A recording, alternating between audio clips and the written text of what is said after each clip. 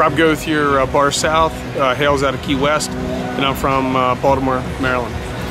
It was a little quiet on the radio today, but you guys seemed to do okay and sort of came around a little bit? We caught our one fish and we stayed in 4th place, and it was hard. We saw one, caught one, and it was not an easy day. Why do you think that? Why do you think that? Because no one was catching fish for a while. It was south wind and just shut them down, and there was no real color break and color change out there, and no real current. So the window of opportunity is still there for you. The window, yeah, we're 4 fish away from the lead, so we're looking forward to a great Sunday and pulling it out. What do you think you might have to do? I mean, what's your approach? We're just going to do what we normally do, and just hopefully land on the fish.